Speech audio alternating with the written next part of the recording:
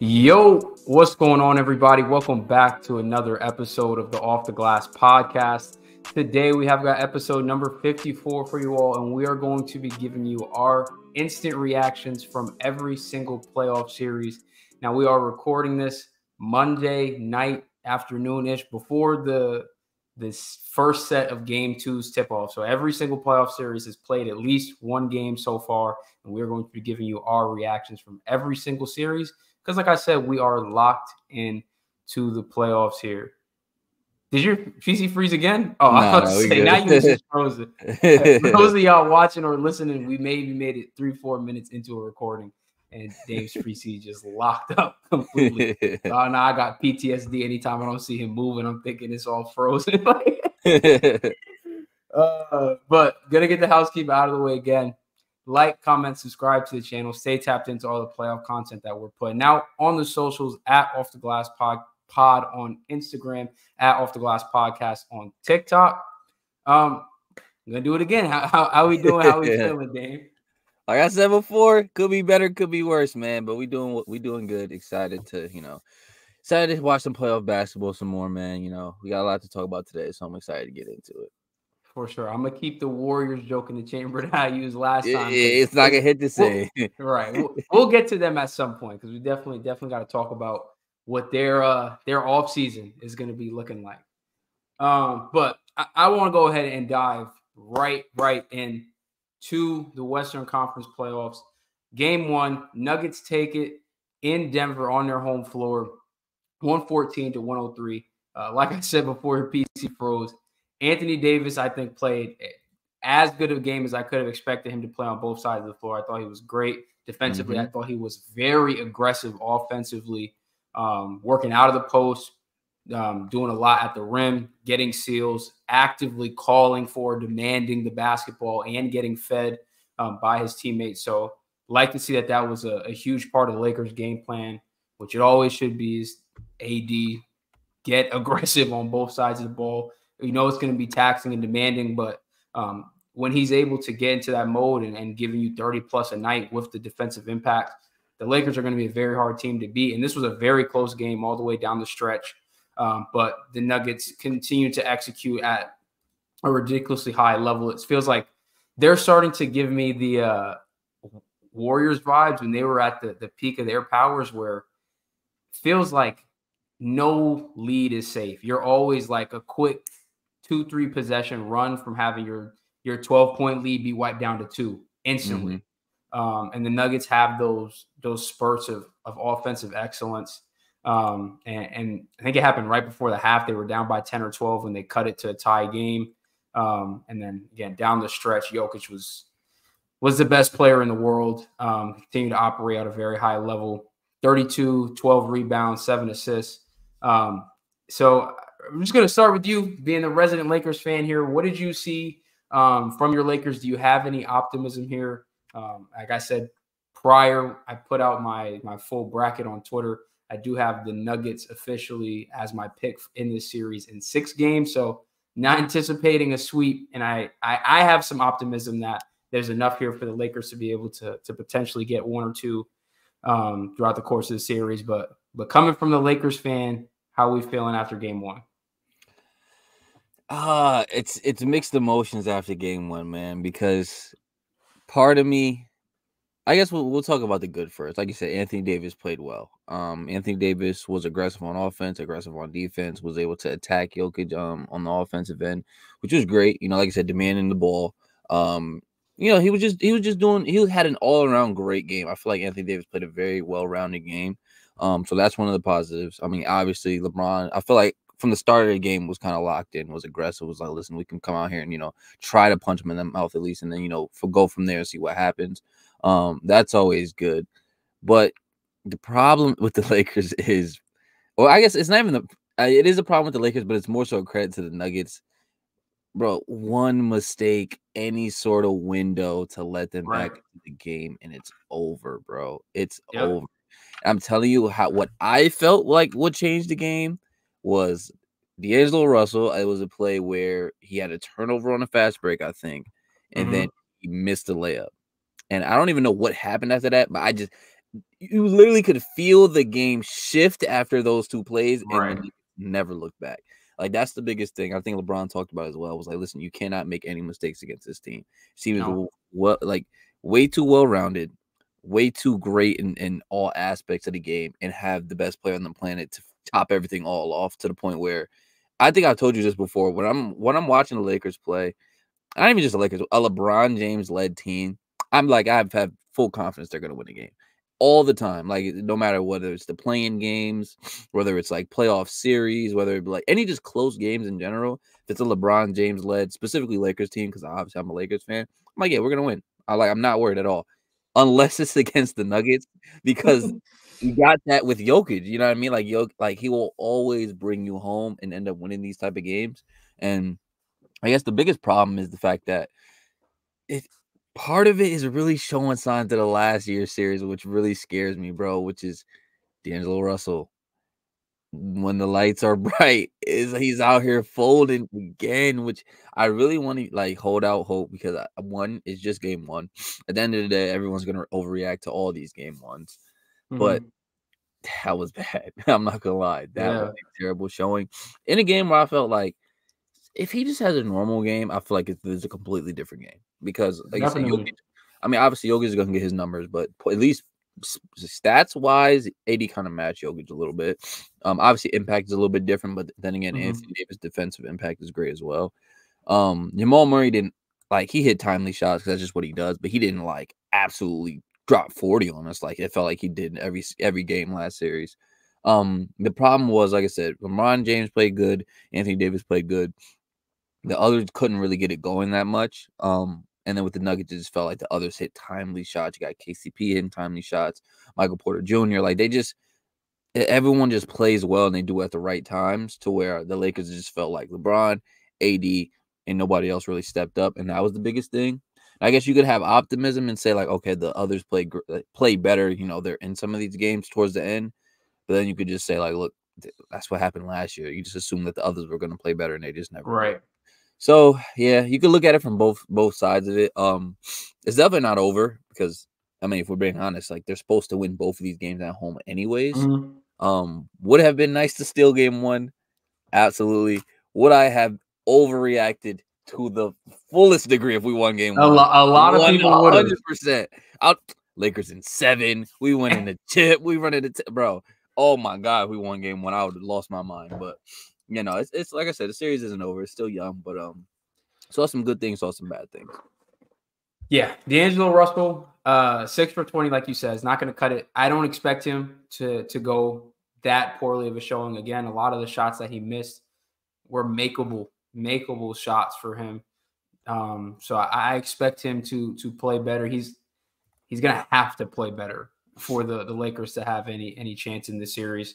But same thing if you want to flip it the other way, like, just to play devil's advocate, like, Jamal Murray went 9 for 24.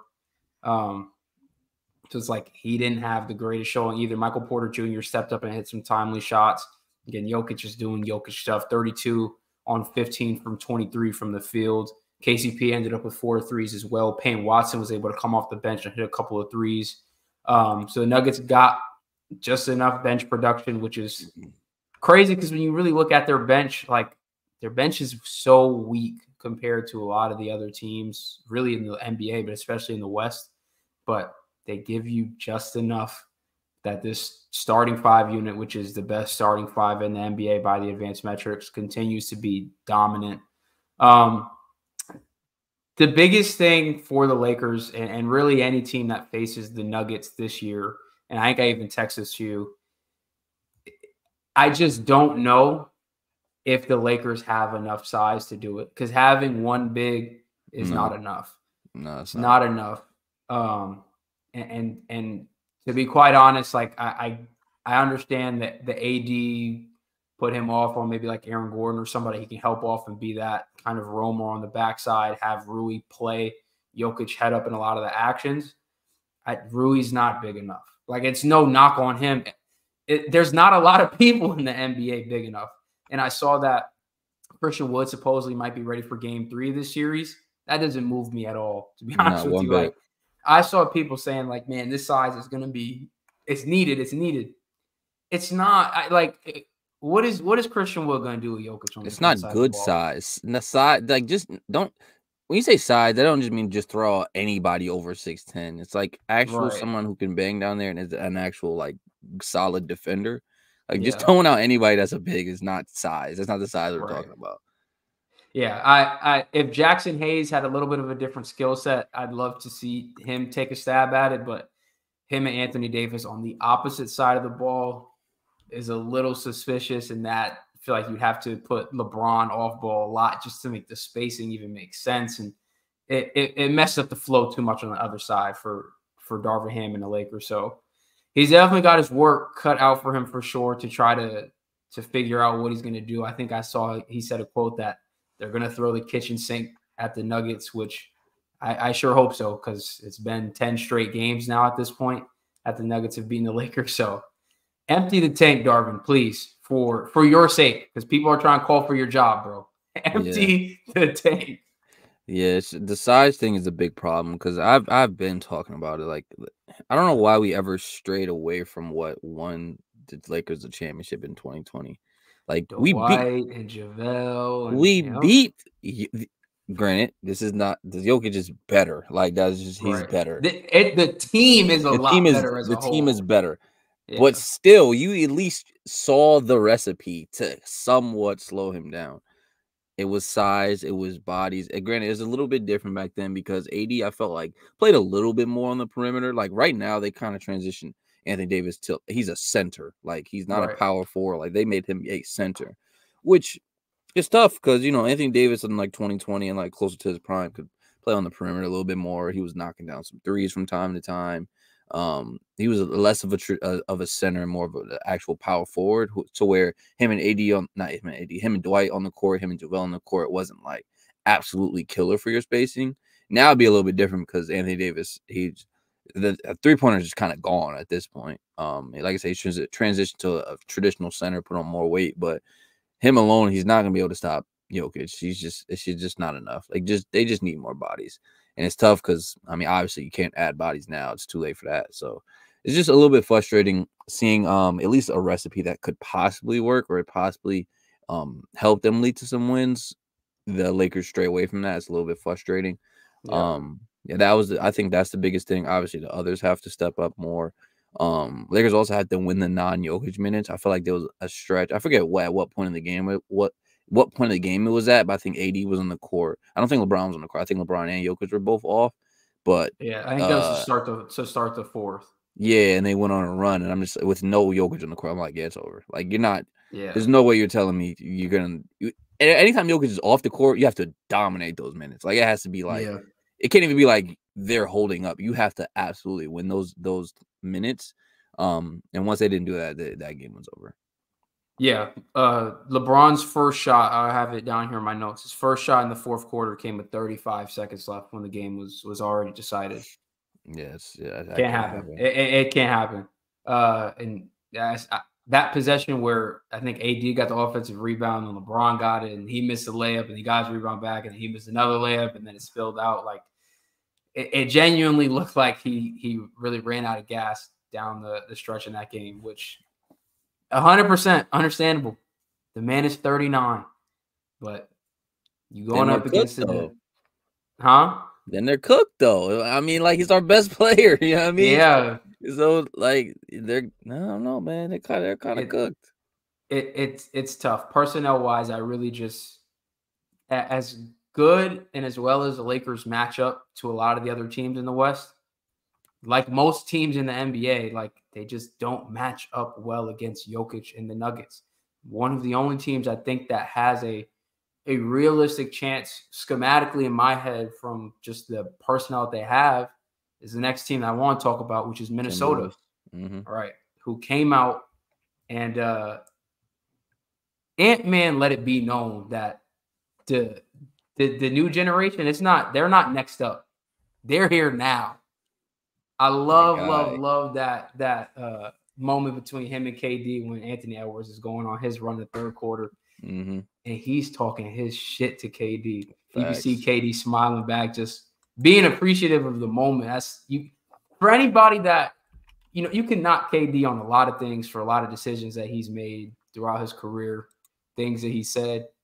You cannot knock the fact that he really is just at his core a hooper, bro. A guy clearly just loves the game of basketball. And that was evident in a playoff game, like getting, trash talk by a 22, 23-year-old. Like he's just loving it. Like that's the type of competitor that he is. But Anthony Edwards ends up with 33 in this one. I think he had 18 or 20 in the third quarter alone. He went on a ridiculous run. Nobody on that Suns team can check him, bro. I don't know why they got KD. They got KD trying to sit in a chair.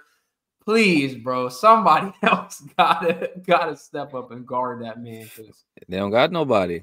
I mean, we've been saying this all year, though, right? Like, I've been said it. I've been said it, man. Yeah, I don't know. They're gonna have to try Royce O'Neal or Josh Okogie. Like Frank Vogel's gonna have to tap some different buttons there because it can't be KD for long stretches of the game. And it's no knock to him. I mentioned it when we were putting together our All NBA teams. I thought Kevin Durant had a great defensive season this year. He's not gonna stick Anthony Edwards on the perimeter for 48 minutes in a playoff game. No, not at all. So, yeah, I think the Suns are in big trouble in this series. I saw people say, you're not going to expect Devin Booker to have the bad performance that he did. Like he ended up 5 for 16. I don't even think Grayson Allen made a field goal in this one either. So they're definitely going to have better showings, but at the same time, Mike Conley had one of his worst playoff performances ever, 2 for 12 from the field. I don't expect that from a veteran of his caliber. Naz Reid came in and Big Jelly, showing off Big Jelly moves. I love Naz Reid, bro. Naz Reid is nice. I still want him in the Lakers. That's crazy. This Timberwolves team is deep. They've got, it looks like their 8 to 9 man rotation really sorted out and ready to go for the playoffs. And they look very, very good. They look like a dominant force that they've been all year out west. And the biggest thing that I saw from this game, Rudy Gobert multiple times was switched out onto the perimeter against KD, against Booker. And one of the best possessions, he did it against Bradley Beal, and he's not giving up any space. Said it last episode when we were talking about him for Defensive Player of the Year. His leaps and ability to be able to be switchable and not get played off the court, you have to tip your cap to that. So Rudy's been significantly better out on the perimeter, but I don't know, man. What do you think about the Suns' chances in this one? Because I know we've both been very critical of them this entire season, and I don't expect them to win, and I'm even more nervous of how they came out game one.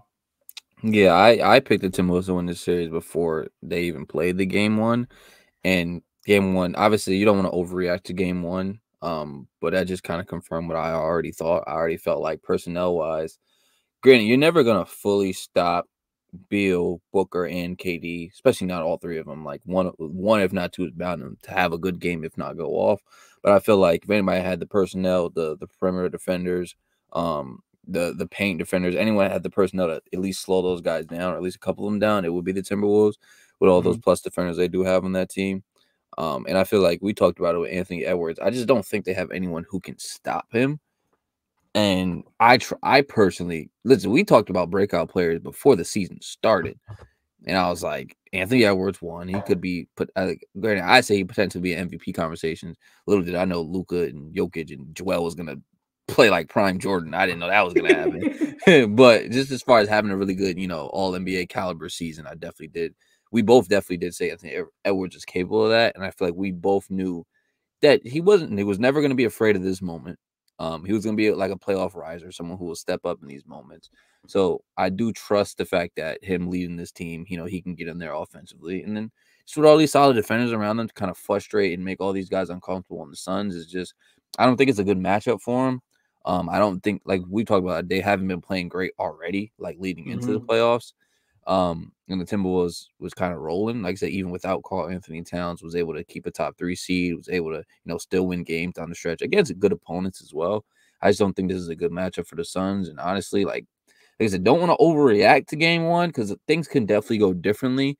but I just don't really see a real chance in them winning this series. Like, they can make it tough for sure. Like I said, when you have Book, Bill, KD, especially Book and KD, like, they can just flat out go off for a few games, like, and get hot and then end up winning a few. So they can make it tough, but I don't think I wouldn't predict them to win this series.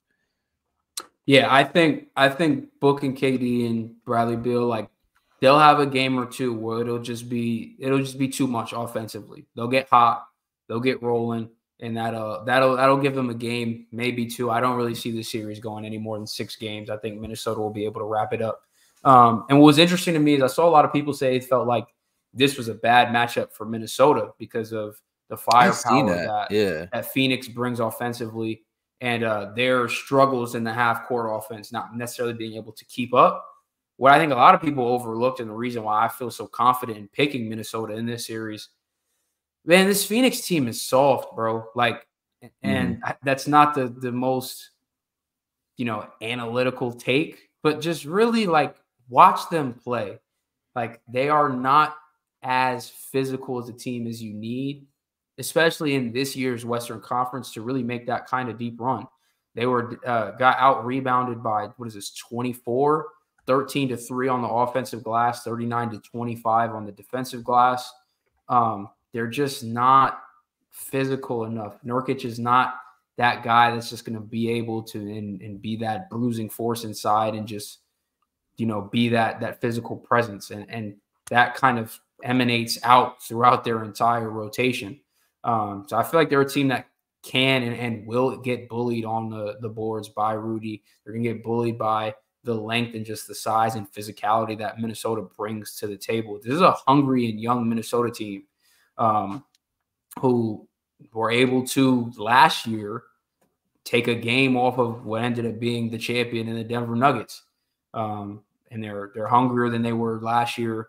They played a significantly better season last year, right at the top to potentially, one game behind of being the 1 seed out west. Like, they have very, very high aspirations in Minnesota.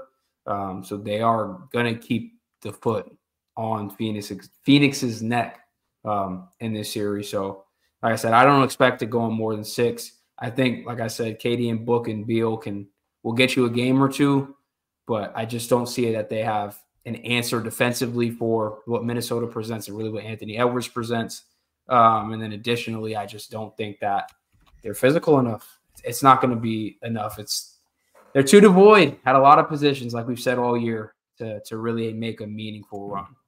Yeah, no, it's roster construction, man. But like I said, we've been talked about that. They just don't have the personnel needed to beat a Timberwolves team, and honestly, just to make a playoff run in general. There's way too many holes, way too many question marks that they think will just get patched up by Book, Bill, KD scoring points. Like, they just think that that's just going to solve everything. And realistically, especially in the playoffs, it's just not. So I don't really see a world. I agree with you. I don't think it goes past 6.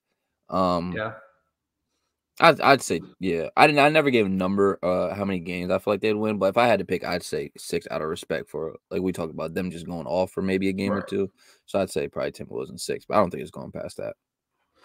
Before we move on to the next series, I do got to say once again, continually I am frustrated with watching this Suns offense. Just the lack of actions. Like, where could we come up the court? Here comes Bradley Beal, high pick and roll, and that's it. Everybody just stand around.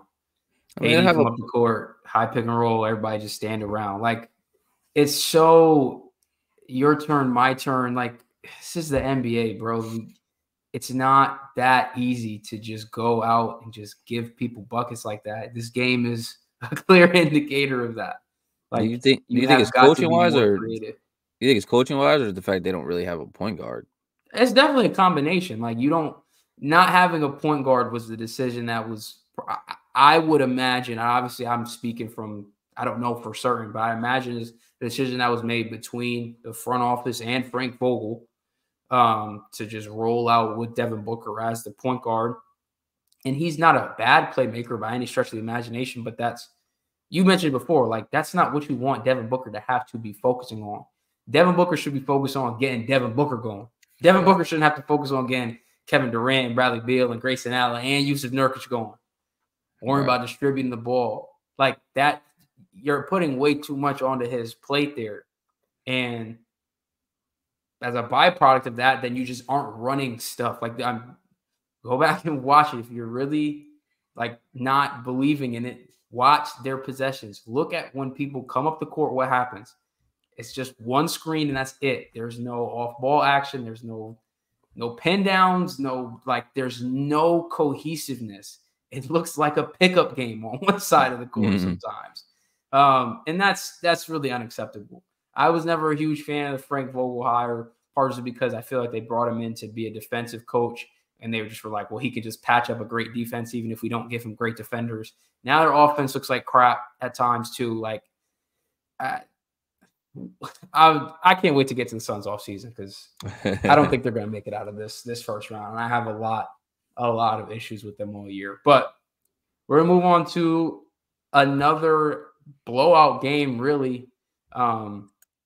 Ended up being closer than I think the final score indicated. But the Clippers were in very, very big control of this game from wire to wire. End up winning by 12, 109-97 on their home court in Los Angeles. Harden, can I say vintage Harden? You know his playoffs be up or down, but it felt like a vintage Harden game. He was giving you the assists. He was giving you the lobs.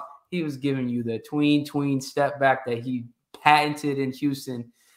Zubac turned into Kareem Abdul-Jabbar for about the first 8 minutes of this game. Nobody on the Mavericks could handle him on any of his post touches or any of his inside touches.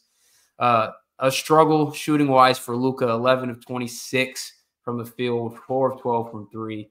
It's one of the worst shooting games for the Mavericks as a team all season. And they are now in a 1-0 hole. I'll say again, I have the Mavericks in 7 games. Prior to this game 1 tipping off, I still have the Mavericks in 7 games.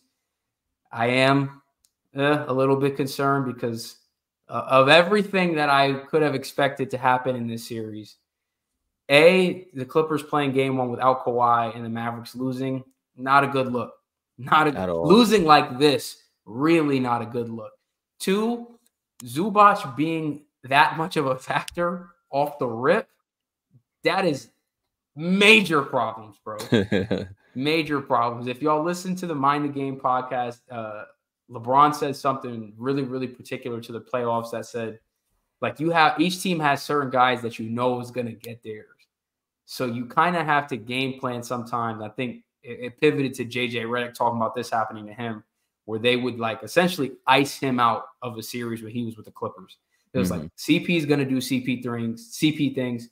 Blake Griffin is going to get his lobs. He's going to get his dunks.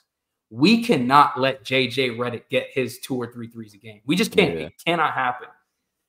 Letting Zubac get 20 feels like something that y'all just can't allow to happen. You know what Paul George is going to give you. You know what Kawhi, if he's playing, is going to give you. You know what you can expect out of Russ and Harden. You can't let a guy like Zubac get going or Norm Powell come off the bench or get going. Like, you got to isolate where that production is coming from. So for him to come out the gate aggressive and dominant like that, it gives me a little – I'm a little afraid for Dallas. But what did you see in this one? Because I think this is going to be a dogfight of a series. Yeah, no, this is going to be a great one. But my problem was, like, I didn't expect for this to happen. That's the thing. Like, if you told me that the Clippers won, I'd say, okay, Kawhi played.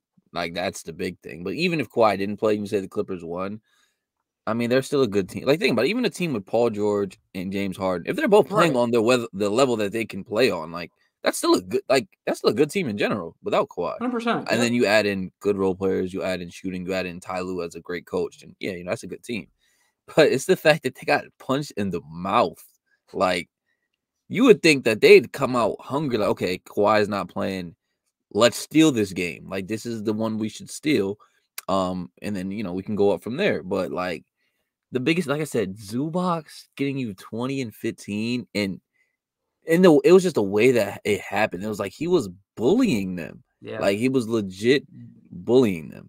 Gafford and PJ stood no chance. They had no chance against him to start out this game. None whatsoever. So that to me was very, very concerning. Obviously, like I said, I feel like the Mavericks. It started from the jump that they really couldn't hit shots. Like no one on the team could hit shots, and it kind of just the momentum kept going to the Clippers side, and the way they did it seemed like they were just off. Like everyone was just off. They knew the momentum was not on their side, and it just kept trickling down to where everyone was missing, and it was just playing bad. It looked like they was playing sloppy. Like they just looked so like they slept walk through this game, which is very unexpected for a team. Like I said, if you know that their best player is not playing, I feel like that's an opportunity. You got to seize that moment. So to me, that was a little bit tough. You could look at it from the standpoint of like, obviously, we're not going to shoot that bad again. Luka maybe is not going to shoot that bad again, but it's just a little bit frustrating knowing that you dropped this one, and this was the one I felt like this was the easiest one to steal without Kawhi there. So who knows if he, when he comes back in this series, but I just felt like you got to take the opportunities when they do come. And this definitely was a missed opportunity for the Mavericks. Yeah. Jason Kidd, you, my friend, are on the hot seat. You better figure this out, bro. Yeah. First round exit for this Mavericks team. Inexcusable. That might be your job, to be honest with you. That might be his job.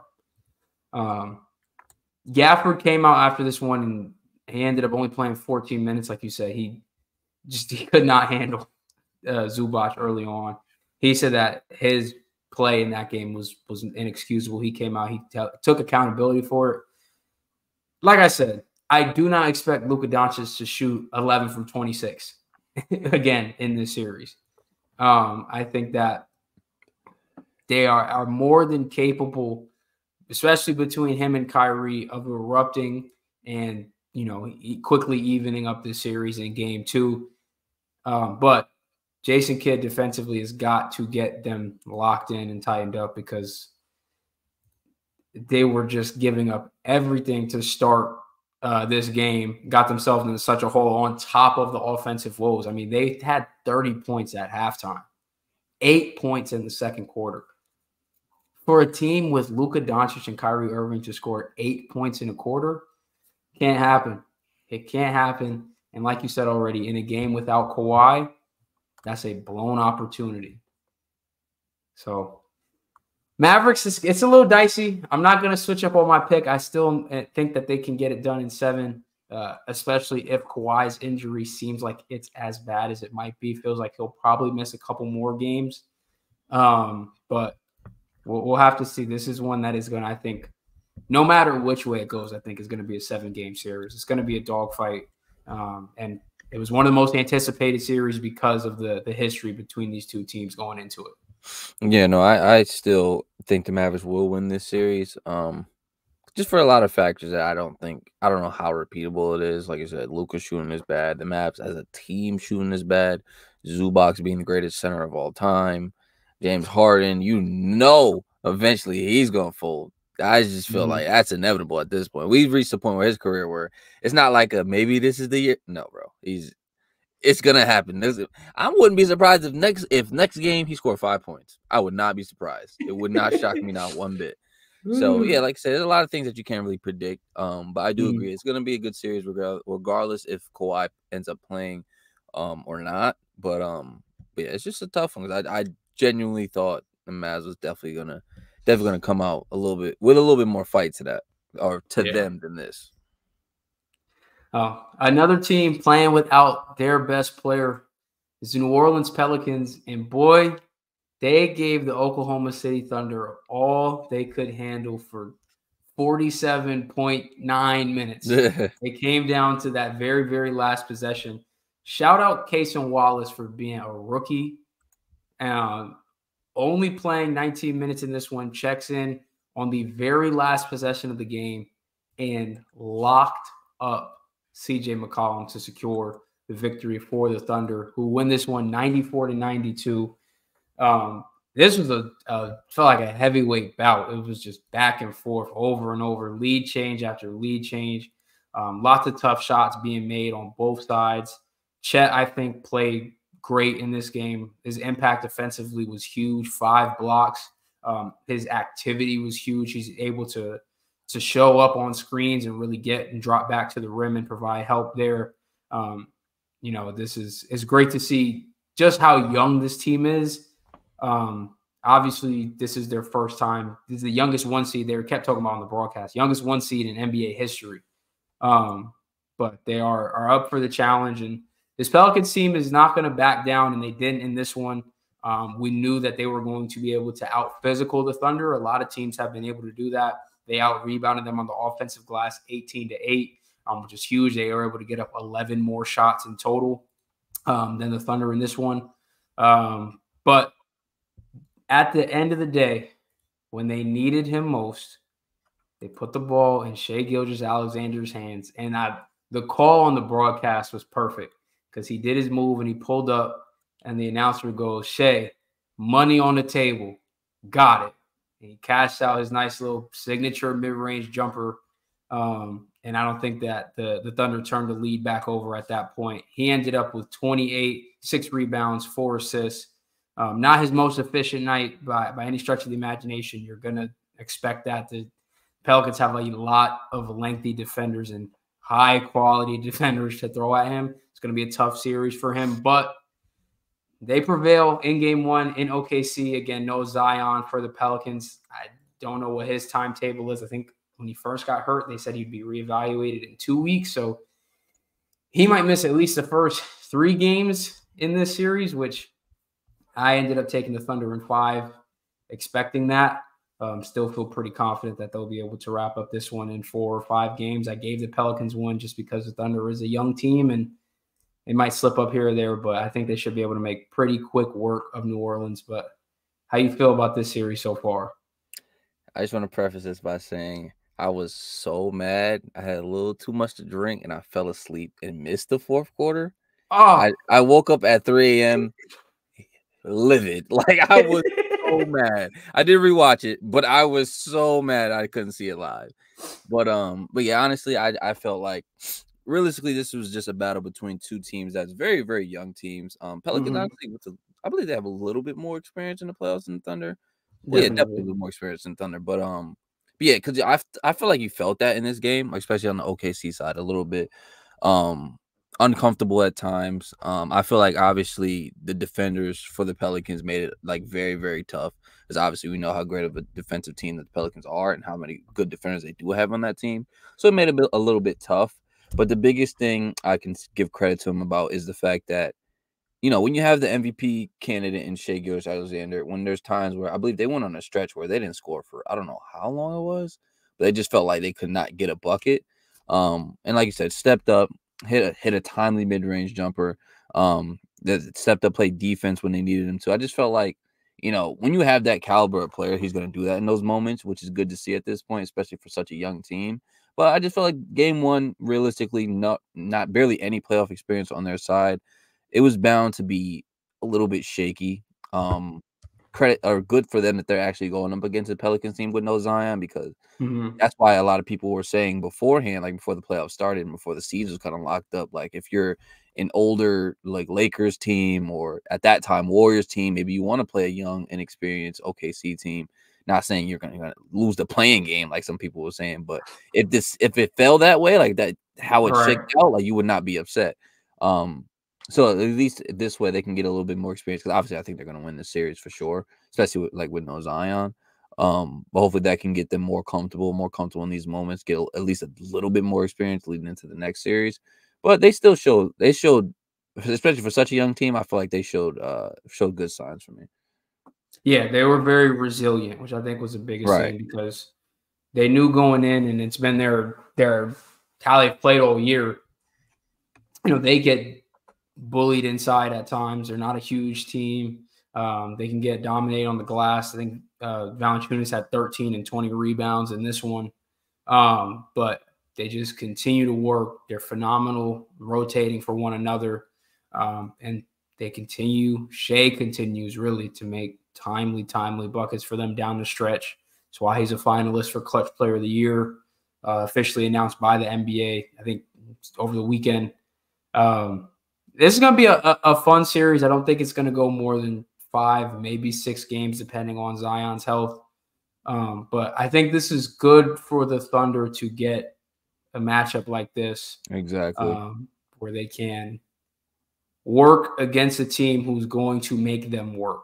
back. It's not going to be somebody that's going to – not that anybody in the West was going to be a team that was going to roll over against them. But this Pelicans team is scrappy, if nothing else, and have a lot of people who play with a lot of heart and a lot of pride. So I like this for the Thunder. I think that wraps up all the series out west. Pivoting out east, want to get a quick one out of the way. Celtics Heat beat down. It was over down. I think it was 9-0. It was over. I think the Celtics started out 14-zip. Yeah, but it was over. It was over. Yeah, but I say 9-0 because that's when he called the timeout. But it was over, bro. It was over. I'm not gonna lie. Yeah, no Jimmy, big problems. With Jimmy, I'm about to say still problems. Still think would have been big problems. But this Heat half court offense, abysmal. It's abysmal. It's bad. It's not good. They in both of their playing games lost the first one, but were even in it because of how ridiculously good their defense and their zone was. And then obviously in their second playing game against Chicago, they just, suffocated the Bulls on the defensive side of the ball. You're not going to be able to do that against Boston. Boston rolls in this one. They were up. They end up winning by 20. They were up, I think, by 30 multiple different points in this game. It was not really close at all at any point. I don't expect this series to go more than 4 games, really. I think this is probably going to be the only sweep in the first round on either side. And it's if you're Miami, what are you going to do? This Celtics team is literally a juggernaut, bro. You don't have the tools offensively to keep up. I don't care how phenomenal your defense is. The offense is just, it's literally at times, sometimes it's like, here, Tyler Hero, please save us. Please hit a shot, Tyler. Yeah. So it's not going to work. It's not going to work here. Yeah.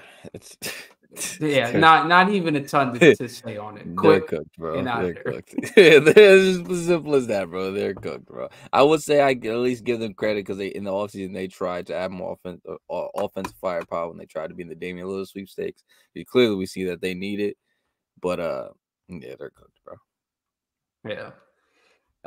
Another young team here, the Orlando Magic dropped their first game against Cleveland.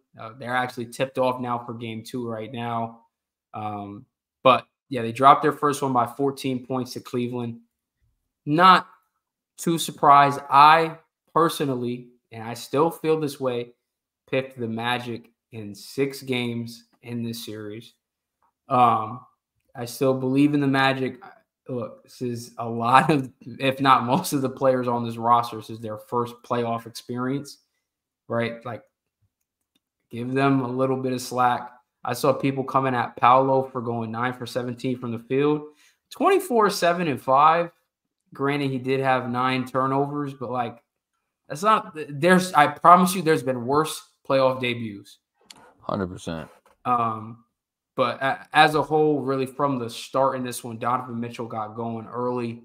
He was hot. Evan Mobley was stretching the floor. He shot 50% from 3 in this one, which was huge for him. People have been going at him because they feel like his offense hasn't caught up to where they thought it would be at this point. So it was good to see him knock down some big shots for them in this one. Max Strus, I think, had an early 3, and I don't know if he even hit another one that game, but just the Cavs got out to a really, really quick start. The arena got rocking. The Magic feel like it took too long for them to really settle in. And they just made a lot of careless turnovers at times and never really had a chance to catch back up and really ever get back into control in this one. I think tonight is going to be a different story. I think the series is going to be a different story. I still think that the Magic's defense is really going to be able to lock in. Jonathan Isaac is one of the most impressive defenders to watch in the NBA. When he really locks in, he can put people in a straitjacket. So I think they'll probably take turns throwing him and Suggs at Donovan Mitchell and trying to do whatever they can to make him uncomfortable, which you're not going to be able to ice a guy like Donovan out, but going to be able to take their best shot at it. I'm still confident that the Magic will be able to get it done in this series, but again, they dropped the first one to Cleveland, so hats off to them and hats off to Donovan Mitchell, who continues to be a big time playoff performer in this league. Yeah, I actually was at work when this game was on, so I only got to catch bits and pieces of it. For the little bit that I did see, it just to me, I'm like I said, I'm not really too surprised. Like all of these young teams that either come out and play bad or just come out and just, especially on the road, that drop a game, like it's not too surprising. Yeah, that to me, I think that's the biggest thing. The inexperience, the carelessness at times. Obviously, you're going up against a team in Cleveland who doesn't have a ton of playoff experience, but you got to have a guy like Donovan Mitchell who's been there. At least I want to say he's been in definitely big games before. He's been in some somewhat deep runs before as well. Especially when you're on the road. I don't expect a Mavericks team to win that type of game. Hopefully, you just expect them to bounce back and then play a little bit better come tonight. But to me, I think predicting this series was tough. I want to lean Cavs because I'm a Donovan Mitchell guy. And I believe that Donovan Mitchell is a top-tier playoff riser. I do believe that. Mix that in with the inexperience from the Magic. It's tough. I honestly think this series goes 7. And if I had to lean one way, obviously it's going to sound like easy because they already got a game, but I'll pick the Cavs. But even then, honestly though, them winning one game at home shouldn't change your prediction of this series whatsoever. So I think I'd lean the Cavs just because I gotta stick with my guy Donovan Mitchell. I can't pick against my guy. But I can see a world where the Magic's defense locks in. I can see a world where they play better, obviously, especially getting the game under their belt and they're a little bit more experienced. Like I said, the biggest thing to me is dropping one on the road it shouldn't sway your opinion one way or another. But I can see a world where they definitely step up. The defense locks in a little bit more. And like I said, you're never going to stop Donovan Mitchell, but you have plenty of defenders who can at least make it a little bit tough. And then they get going and win a couple games that way. So I can see a world where they, definitely win this series for sure.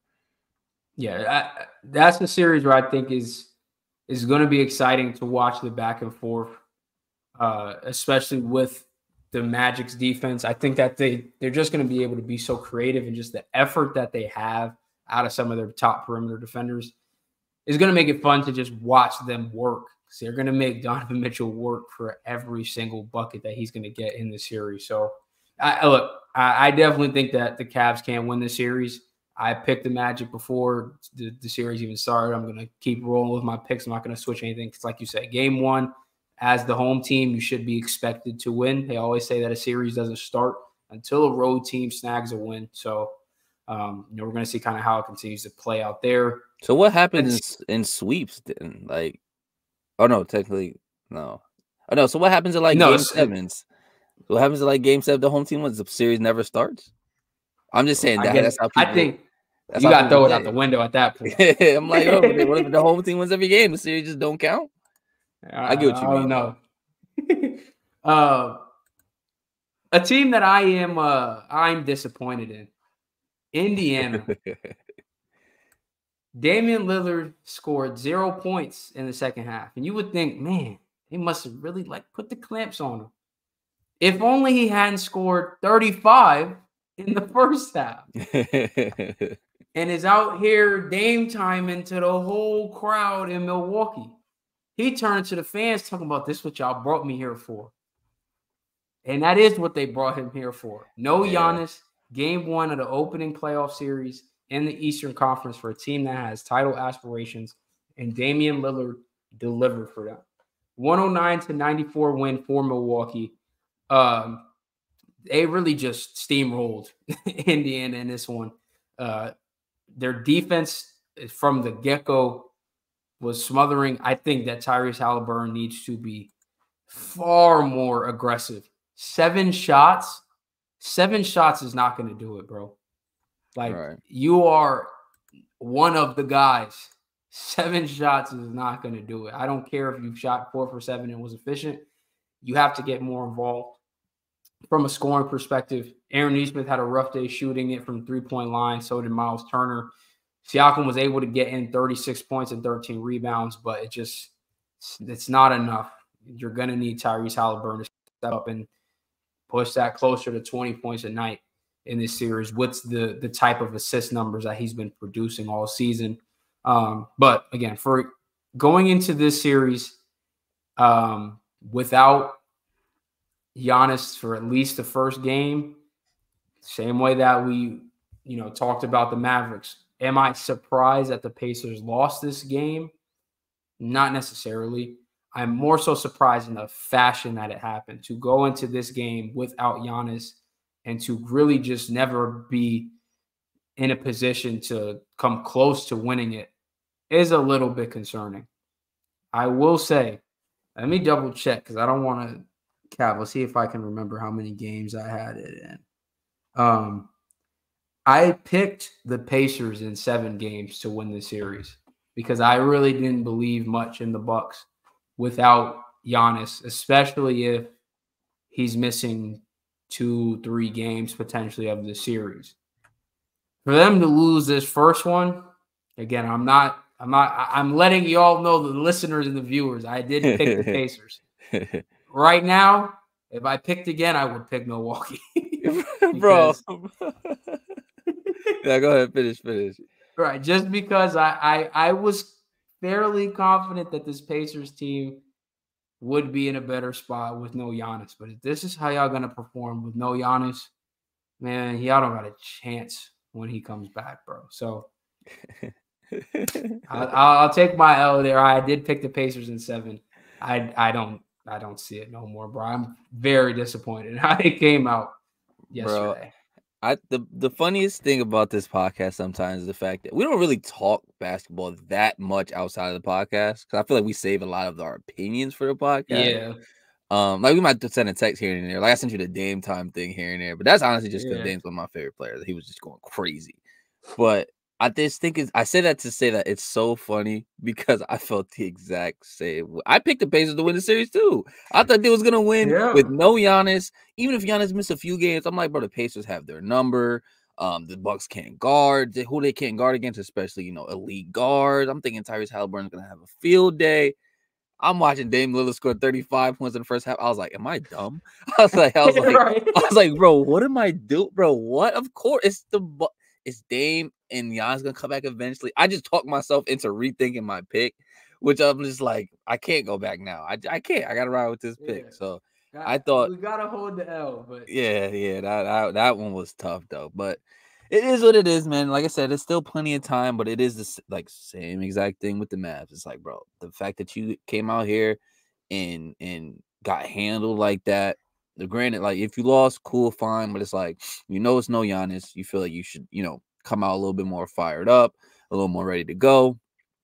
Yeah, but it was a tough one. I'm not gonna lie. This was the only game one that made me reconsider my pick. Everyone else, I'm like, it's fine. It's game one. This one though, something about it, I was just like, I don't know. This pick might be cooked, bro. It might be right. Damian Lillard was getting whatever he wanted in the first half. Right. Whatever he wanted. And so if he's getting his stuff off, Brook is gonna do Brook stuff. Chris Middleton had himself a very nice game, he ended up with a double too, which has been good because if he start to come online and Giannis can make sure that the Cavs situation is healed and healthy, that is a Bucks team, which essentially at its core, this is a lot of the guys who were on that championship roster swap out Drew Holiday for Damian Lillard. And I mean, these guys have it in their DNA, the championship DNA. So yeah, Rick Carlisle, bro, figure it out. Get in Tyrese's ear. 7 shots, I ain't gonna cut it, brother. He has to be way more. Yeah, that's the biggest thing too. He has to be way more aggressive, especially for a Bucks team that can't guard nobody. I get it, y'all both can't guard nobody, but that means you should be at least going off as well. Yeah, he's got to figure something out. TJ McConnell also was super inefficient off the bench. They just had a really poor shooting game on top of the fact that they were getting torched on the opposite side of the ball. But I mean, honestly, it sounds a lot like the Mavericks game, similar type of storylines. I mean, I was gonna say, besides the Mavericks, they really don't have much of an excuse. Well, they don't have any excuse. But we've seen kind of a reoccurring theme with a lot of these games. It's the young, kind of inexperienced teams coming out kind of flat. You know what I mean? Teams that don't have a ton of playoff experience. Even the teams that won, in an OKC, is just you still a little bit shaky. Yeah, just a lot of these teams that don't have the huge playoff experience, they're gonna come out more flat than a team that at least has been there at least a little bit. You know what I mean? So, like I said, you can't fully count out anyone off of game ones, but I will say this one was just a little bit shaky for my pick. Yeah, for sure. Jalen Suggs just went down and is holding his knee. I'm literally watching it as we speak. That's tough. Ooh, I just seen it. Ooh. No, it's not good. I haven't seen the clip yet. I just seen the clip. It looks more like a hyperextension, but anything with the knee, I don't know what it could be, because it could be. I seen Kawhi get bumped and tear his whole ACL, where he looked like barely got bumped by Joe Ingles and like his whole knee was done. So I don't know when it comes to knee injuries, bro. Well, hopefully that is not anything too serious, but they said that he was not putting weight on his leg. So hopefully it's not anything too crazy, because, man, Suggs has been huge for Orlando this season, and he's huge in this series. But I'm looking at it right now, Donovan Mitchell already has 12, Cleveland's 18 points as well. Like, he's just maybe Orlando won't have the answers for him. Hey, you never know. Yeah. The last series that we haven't touched on is quietly probably my second favorite series to have shaken out with the seeding, and that is Knicks 76ers. Obviously, the Sixers beat Miami to get and lock up the 7 seed. And Josh Hart. How about Josh Hart? The GOAT. 22 points, 4 of 8 from threes. A wild-looking clutch three-pointer down the stretch in this one. This is going to be, if Joel Embiid can stay healthy, this is going to be a dog fight series. Any team we knew that was going to play a healthy 76ers team was going to be a dog fight, because Joel makes it so difficult. And he did typical Joel stuff, ended up getting 11 out of 12 from the free throw line. He still doesn't look himself.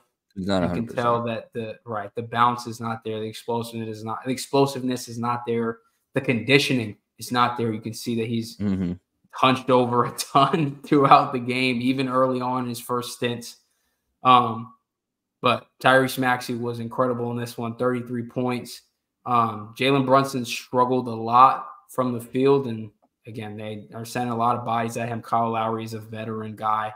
He's going to be scrappy, so he's making it difficult for Jalen, as well as guys like Nick Batum coming off the bench, and Kelly Oubre as well. And then obviously you have Embiid, who, for as much as he struggled at times on the offensive side of the ball, just not looking like himself. Defensively, his impact is, this is a completely different 76ers defense when he's on the court. His rim deterrence is noticeable, very, very noticeable when he's on the floor.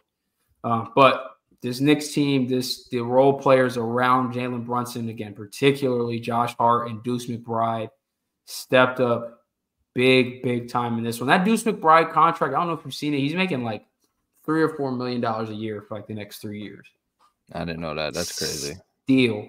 Absolute steal. One of the best value contracts in the NBA. Easily one of the best value contracts in the NBA right now. But 111 to 104, the Knicks take the game one in MSG. How are you feeling in this one? I think I ended up taking the Knicks in 6 games. Again, I wasn't too sure what Joel Embiid's availability would be coming out of that game against Miami. So I was anticipating he might miss some time. But even with him healthy, just playing the way that he is, unfortunately, I don't see a way that the 76ers can get out of this series. They need him to be that guy, and I just don't know right now if his body is going to allow that. Yeah, the biggest thing for me was one, like especially early and pretty much throughout the whole game, them making Jalen Brunson very, very uncomfortable. You talked about Kyle Lowry being very scrappy, Kelly Oubre playing fantastic defense. They really just made him uncomfortable. Every shot I felt like was very contested. He didn't really get a lot of open space for most of the game, which was honestly the best thing you can do to try to beat the Knicks team is have Jalen Brunson not go off on you. But the way the Knicks play, it's like they're so scrappy and they're just such a Tibbs team that like they're gonna fight and claw no matter what. Like you see, they're flying in for offensive rebounds. It's like they're doing anything possible to stay in the game, and you kind of felt that for them, especially when they knew like their best player didn't have the greatest of shooting games. You talked about it. Deuce McBride came in, hit huge shot. Josh Hart was already impacting the game in a bunch of different ways, and then like later into the game hit a ridiculous three. I hit a couple threes, honestly, I want to say, especially in the fourth quarter. So he stepped up big. The biggest thing for me, I feel like it's so tough having Joel Embiid hurt because honestly, as I'm watching the game and I'm just watching, the others for the 76ers, the role players, Kyle Lowry, who has playoff experience, step up. Okay, Olynyk playing great on defense. Maxey, who I already believed in before this series or before these playoffs started, as a guy who I think I can count on Tyrese Maxey to not, kind of fold under these lights. And he stepped up big. No, nobody. Side note: you cannot stay in front of him, bro. He's just too quick, bro. Like he's just way too fast. His like gear shift to go from start. It might be top 3 in the NBA right now. It's ridiculous how fast his first step is. Facts, but I'm watching all that and I'm just thinking honestly, because I picked the Knicks to win this series. I actually didn't put in how many games, low key a cop out. Because same thing for you that you said. I don't know if Joel Embiid was playing, missing game. I just didn't know, so I was just like, I think the Knicks are gonna win. The games are dependent on Joel Embiid's health, but I feel like this really could have been the year that they really could have made some noise in the 76ers. If Joel Embiid is fully healthy, because this year, different than others, I like the others that they have on the team, especially for the playoffs. Like, I don't think Kyle Lowry at this point in his career is the greatest of players, but Kyle Lowry on your playoff team, those are the type of guys you need. Those 2-3 charges he's going to take, that'll swing a game. That'll swing a whole game, bro. That will swing a series. You know what I mean? That will swing an entire series. Those charges, he always is the type of guy, I feel like, that he just hits timely shots or, like, gets a steal when you need him to, gets a weird-looking layup that he makes it. Like, bro, he's, like, for the playoffs, he's definitely a rotational guy that you want to have. And just, like, all the others that they do have on this team, I truly feel like with Joel Embiid healthy, at 100% playing at that MVP level that he was playing at before he got hurt, I think that this really could have been the year where I definitely would have picked him to make it past the second round this year for sure, if everything stayed as when it was in the beginning of the year. But I truly feel like they really could have made some noise this year. And if he was fully healthy, I think they'd win this series, but it's just unfortunate. Like he's out there. I'd say at least at best 75% maybe, like at best. Yeah. Because right now he's really, you could see he's on the perimeter a lot. He's taking more threes because he can't really do the same things that he used to be able to do. It doesn't seem like he really trusts that knee. And you've seen it the one time where he made the crazy off the glass highlight dunk. He hurt his knee, or he at least knee buckled. It buckled, like he got scared for a little bit. Like the biggest thing for me is I think it's mental. I don't think he fully trusts that knee. And I can't really blame him. I'm seeing, he's like a 7 foot, 300-pound dude, like coming down hard on that knee. Like I wouldn't trust it either. But yeah, man, he's just not the Joel Embiid, the MVP level Joel Embiid that they would need for them to win this series, unfortunately. Yeah, his body is like it's his biggest rival, his biggest enemy at this point. His knees, his feet have robbed him of a lot in his NBA career. He just can never seem to stay healthy. I think his foot kept him out of his first 2 seasons in the NBA. Was finally able to get healthy, and now he's really been plagued by knee injuries the last couple of years, especially once we get to the postseason. And it's unfortunate because I think, like you said, and I think you even might have mentioned it last podcast, like early in the year, it felt like the MVP was his to lose. Like he looked like he was on locked up. Right, a path to becoming a back-to-back MVP. He was scoring better than he did last year when he led the league in scoring and had grown as a playmaker on top of being the defensive anchor for this team. Like he just does so much when he's healthy. And he looked like the best player on the planet before he got hurt.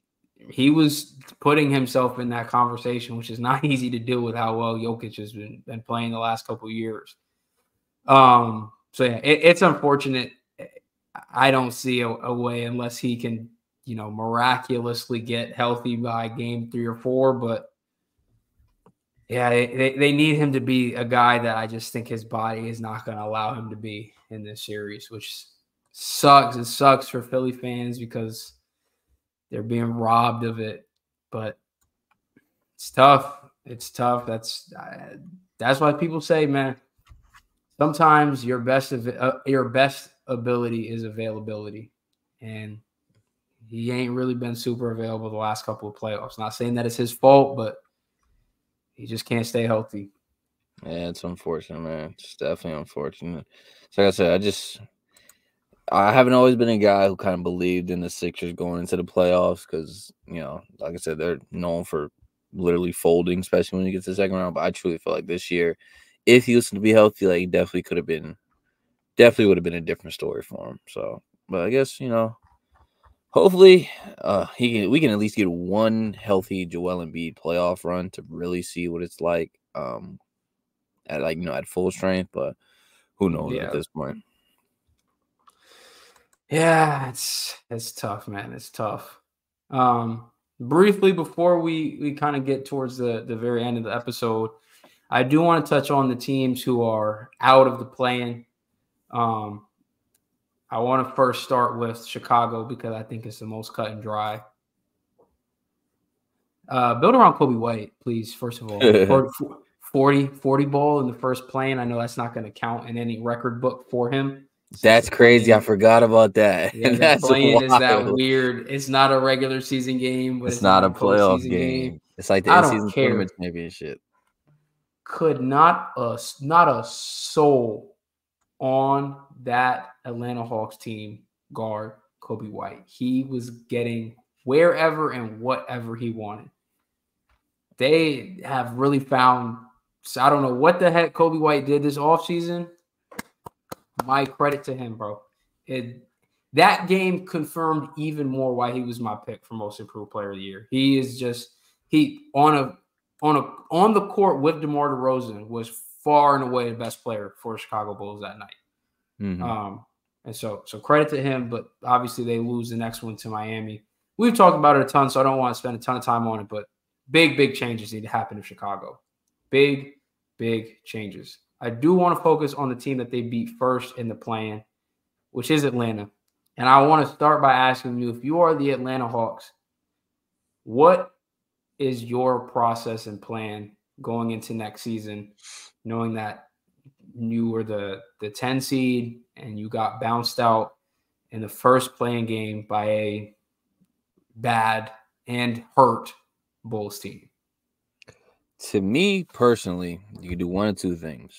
You can do the contending route, which is you trade one of DeJounte Murray or Trae Young for another player in return, or maybe some pieces, however that works. Don't just do straight up picks and tank, because if you're going to tank, you do the other route, which is trade them both, and you just get young players, picks, assets, things of that nature, and just kind of rebuild fully from there. Which way is the better way? Depends on the offers that you get from either Trae Young or DeJounte Murray. If it were me, to me it's tough because I'm not a fan of. Because I think that you trade either one, you're never going to have a roster that's going to be good enough to win your championship. I've never been a fan of just being good enough to be a 6, maybe 5 seed and get bounced in round 1, maybe 2. That's never been the way I like to build any sort of team. Listen, this is either we're contending or we're building something that can get you to that point. I hate being in the middle. So to me, it's a little bit tough. I might lean the tear it down way, but then again, you can also say that, look, not too long ago, we were in the Eastern Conference Finals with a Trae Young led team. So it's not impossible, and you guys are in the East. It's not like you're in the tough Western Conference. So either way, I see sides of it. I might lean the tear it down way, but honestly, at this point, who really knows? I don't know what their draft capital looks like off the top of my head to know if that's even a smart option for them. Because I don't know what their whole situation is. That also is a factor that plays into it. Yeah. I'll be honest. I've been on the record on this podcast saying that I was holding out optimism that DeJounte Murray and Trae Young would be able to play together. There were some flashes early in this season with Trae Young being off the ball that looked a lot better than last year. It's not going to work, bro. That ship has sailed in my book. For a couple of different reasons, but obviously the biggest one is just Trae Young is not it. He can't play off the ball, point blank. And I shouldn't even say can't, because anybody can. Like it's a want to thing, right? Like you have to want to be mentally locked in and a threat off the ball. Steph Curry is dominant with or without the ball in his hands. I'm not saying that Trae Young has to be Steph Curry, but I'm just saying you got to be more than just sitting at the hash mark like this is fucking pro-am, bro. Like there's got to be more to your game when you don't have the ball. On top of the fact that, and look, he was hurt. You know, he had was it his thumb that he broke? He had surgery on in his non-dominant hand. He didn't have a great shooting performance in this one. That's one thing. Defensively this year, Trae has been better, but man, it's just so frustrating to watch him play defense sometimes. It's like the effort is like, where the effort and the decision making is like, bro, what are you doing? And then the possession and the first half in that game where he comes up and tries to, plays a risky passing lane. I think he runs past like Wesley Matthews or something. They end up getting an open three because of it. Then comes down with the time running out at halftime, is doing a bunch of drill moves and tries to throw a behind the back pass to DeJounte Murray, who might have had a shot if you would have thrown a normal, simple pass, but you want to do a behind the back pass. He got to jump all over here to get it. The defense rotates. He can't get a shot up. And now DeJounte Murray is heated because you done gave up 3 points and then might have just taken away 3 points because you doing all this extra stuff, bro. I'm in a tough spot with Trae Young. I was a believer for a long time. He's starting to piss me off. I just the lack of growth in the areas that it's needed. It has to happen. It has to have happened. It has to have happened by now.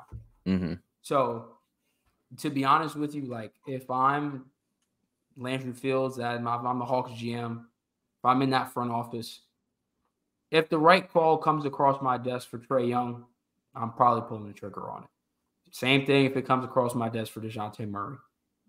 It's just, it's frustrating at times. And when I say the right call, I'm not trading Trae Young for nothing less than, I'm talking a lot of first-round picks, some young talent. Like, it's really got to be we're setting us up for some real success here in a couple of years. Right, not just because.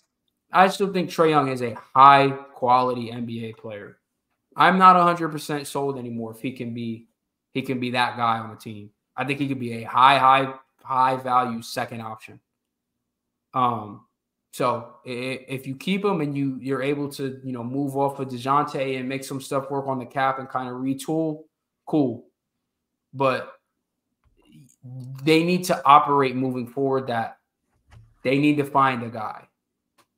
And they need to figure out a way to get him to sort himself out on when he doesn't have the ball in his hands. Because it's unacceptable at this point that somebody of his skill set and just how good he can be, and we've seen the blueprint from other players around the league, you cannot be that uninvolved off the ball.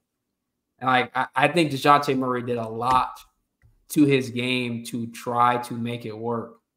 And I feel like the same was not reciprocated with Trae Young. Yeah. So that's my mini rant on Atlanta, because that game, and especially how Trae Young played in that one particularly. Take the bad shooting night out of it, because like I said, he had the hand injury. Just it's those little things that irk me sometimes watching him, and it doesn't need to be that way. Trade Trae Young to the Spurs.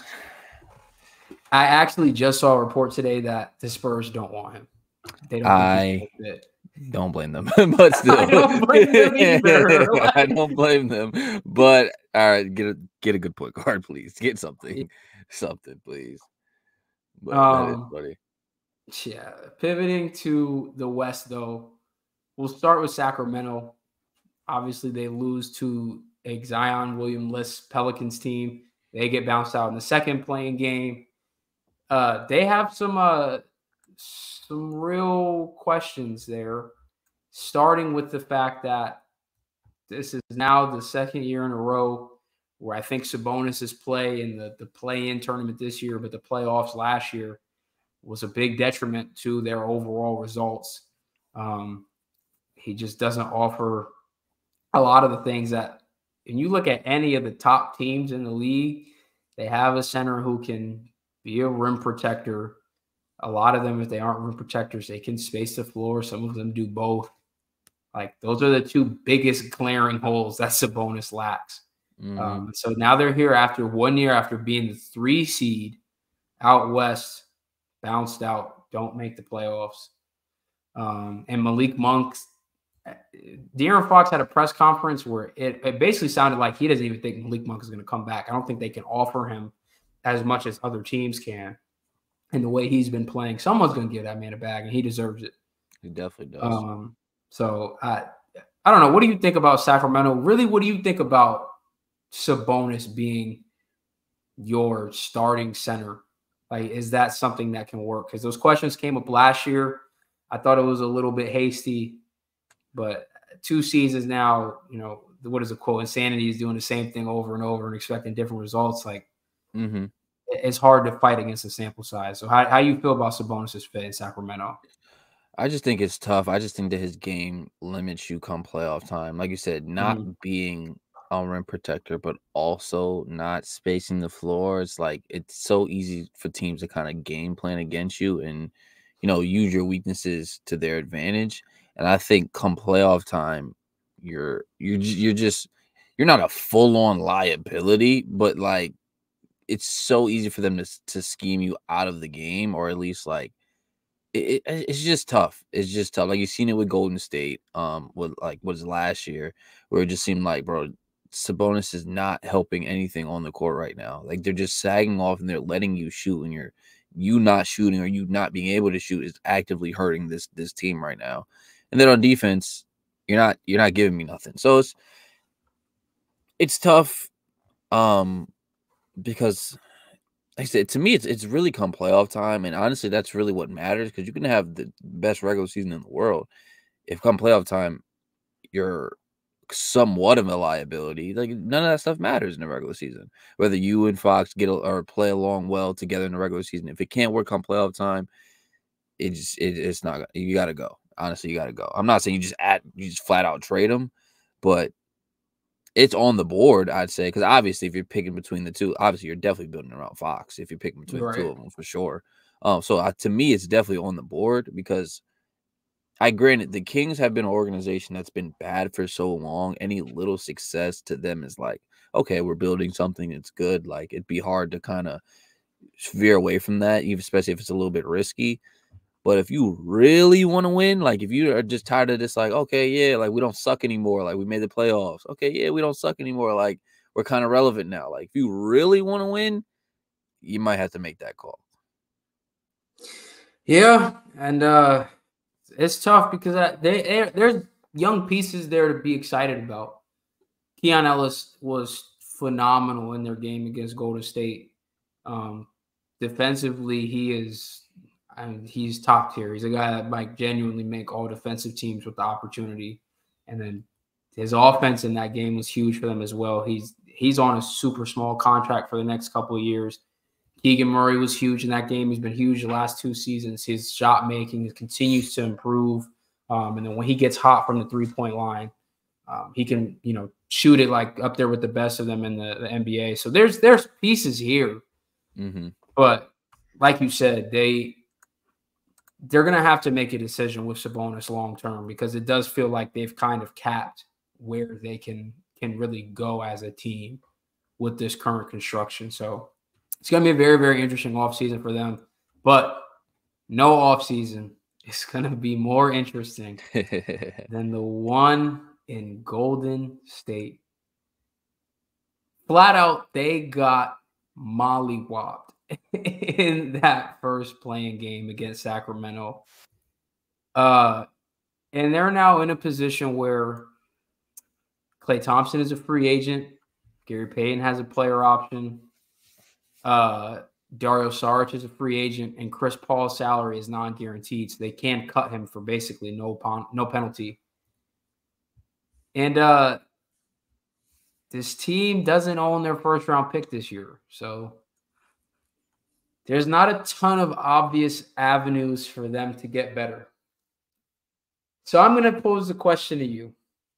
If you're the Warriors GM, if you are Mike Dunleavy,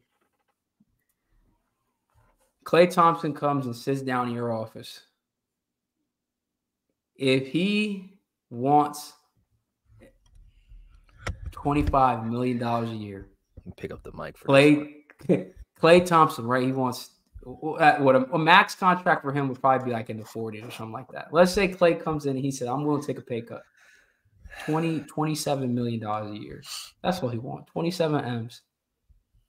I'm Klay Thompson, bro. I've been with the Golden State Warriors from the get-go. Me, Steph, and Draymond. This the original, man. He just wants 27 M's. Are you giving Klay Thompson $27 million a year? Get ready to learn Chinese, buddy. Yeah. You're cooked. You're cooked, bro. You're out of there, buddy. That's not happening. Not in this organization. That's not happening, bro. That video where he on the phone. Ni hao. Every time I see that on Twitter, it cracks me up, bro. Get ready to learn Chinese, buddy, because you're out of here. And I'm telling you that right now. 27 M's, not around here, bro. What contract value do you think seems fair for Klay right now? $10 million to stay in Golden State. 10? That's less than a mid-level. You just shot 0 for 10 in the playoffs and scored a donut, bro. Not even the playoffs, in the play-in and scored donut, bro. You're done. There's no, bro. He's absolutely cooked. He's absolutely washed. And I feel bad because I think Klay is a nice guy, part of the dynasty, obviously was huge to them winning championships. Like, his impact cannot be understated. Like, his impact was huge. He was very, very important to the dynasty. And none of this anything that happens from either, when he was bad to anything after this should take away from anything that he did, to win them championships. But with that being said, you're cooked, bro. We're not done. You can go. I'm sorry. You're fine. Your services are no longer needed here. So I don't think he's bringing anything of value at this point. He's not the defender he used to be. Granted, obviously the injuries were the big factor in that. That's not completely his fault. But if you tell me you're going to go 0 for 10 in the play-in, bro, what are you doing on this court right now, bro? What are you doing on this court? And your shots, because you're still shooting as if you're the old Klay. You know what I'm saying? You're still shooting the same shots as if, you're the old Klay. So, you're bringing me nothing of value. And it's just, honestly, it's how stuff works. That's how dynasties and stuff works. I shouldn't say that because there's been some dynasties like Jordan's Bulls. Jordan retired after a championship. What was another one? I can't remember off the top of my head. But honestly, some dynasties end on top a little bit. But if you just kind of try to keep it going and going and going and going, eventually, it's gonna run out. Yeah. So, to me, if I'm the Warriors, Klay's not gonna be back here next year. I don't know a way that they, because you still want to maximize Steph, right? You still obviously Steph wants to win. He literally said it. He's like, he asked about Draymond and Klay coming back. He's like, I just want to win, which means point back. That's as clear, right? That's as clear as a message if I seen Steph send to the front office of I don't care what y'all got to do. Fix this, bro. Facts. Fix this. I need help. Because selfishly, obviously, I want Steph to, explore his other options. But realistically, and especially if I am Steph or a basketball fan, you want to see Steph end his career in Golden State. I feel like that'd only be right. Right. But realistically, if you want to still build a contender, besides the one-off miracle chance of like a superstar disgruntled, I want to specifically go to the Warriors type of thing, you're not realistically building a championship roster. Next season, I don't see it happen because I don't see a clear way that it happened. If Kuminga takes a superstar leap, you could bring Draymond back. He still holds down the defense. He still anchors the defense. He's locked up. He signed his extension already. Oh yeah, he did. So yeah, Draymond, and I'm fine with that. Like Draymond still, when he's on the court, Draymond is fine. You know what I'm saying? He's back. He was just keeping his hands to himself. That's fact. When he's not like actively trying to murder someone on the court, like he's fine. Basketball wise, Draymond is still bringing you tons of value on the court. You need to get size. You guys are way too small. But either way, like I said, I don't see a world with their championship level team. It's next year specifically. I just don't see that happening. But Klay, regardless, you're not back here, buddy. I'm sorry. You're out of there. Yep. And I just double checked it. His max contract the Warriors can offer him is a 4-year, $221 million extension. So that would be $55 million a year. Buddy, you might not get $55 from me, bro. That's not happening. That's not happening, bro, whatsoever. Klay's already come out and said that reports have come out and said that he would be willing to take less to stay with Golden State. I sure hope so. Everybody is always down to say that after they play trash, after they put up a stinker. Hey, yo, by the way, I'll take the pay cut. Yeah, no, at this point you have no choice but to take a pay cut if you want to come back. So don't try to put it out now, like try to get out in front of it. Like, look at me, I'm being the team player. Because he was playing well. If he dropped 40 in this game and they lost, he was like, look, I'm still Klay. I still want my money, but now they put up the stinker. I'll take a pay cut, guys. Come on, bro, yeah. So from what I've read, there's really 3 options. Obviously, they bring him back on a short-term deal, or just one that's obviously much smaller than $55 million a year, something closer to the 20-ish range, I would imagine. There's always the option for them to do a sign and trade. I think you have to have Klay sign off on that, and just B, I can't imagine Golden State's fan base reacting to like them trading him, like him leaving in free agency. I already can't imagine, but them trading him. I will say though, Warriors fans are absolutely done with Klay. Like, if you hear Warriors fans talk about Klay at this point, they all say the same thing. They're like, we love you, what you did for us, you blah, blah, blah, blah. But at this point, present day, like, bye. Like, they're kind of done with him. So I've seen a mix, though. I've seen fans who are like, they don't, like, they just do not want to see him go, no matter the circumstances. But obviously that goes back to him coming back on like a $20 million deal versus a $55 million deal. But if you ask those fans, like, all right, Klay, actually no, because he said he'll take the pay cut. Yeah, I know, I see what you're saying. That's just the fandom in you, like, because don't get me wrong. If everything was just great to where like they were still playing at a great level, obviously you never want to break up that core, like, right. You want them all to retire as Warriors, but when it gets to a point where the play is lessening, but you still obviously Klay still wants to play. Like Klay doesn't want to retire. You got to make those tough decisions. It's if you guys still want to win. Because if Steph was like, because I put it this way, if Steph was washed or like not playing as great, and the choice was blow it all up, give it to everybody, or just like let him ride it out, like you just let him ride it out because you just keep them all as Warriors. But it's like the problem is Steph is still here. Klay is like down here, so you kind of got to make tough decisions. The last thing I'll say about the Warriors is, once again, in this game, particularly against the Kings in the play-in tournament, Steve Kerr, fraudulent coach time, once again, continues to just randomly have moments where I don't understand. He's not Klay Thompson. Coach, Klay Thompson is finished the game 0 for 10. He played 32 minutes. It was very evident early he did not have it going. And we've said multiple times, if you watch basketball, you can see If Klay Thompson doesn't have it going after these injuries, he's a liability. He's not the same Klay. This is a winner. This is game 7, winner go home environment. You lose, your season is over. Why is Moses Moody playing less than half of the minutes? He played 15 minutes. He gave you 16 points. AirPods gave you 24 minutes. He went 2 for 3, 8 rebounds. Like, the production is there from your younger guys. Like, we got to pull Klay at some point.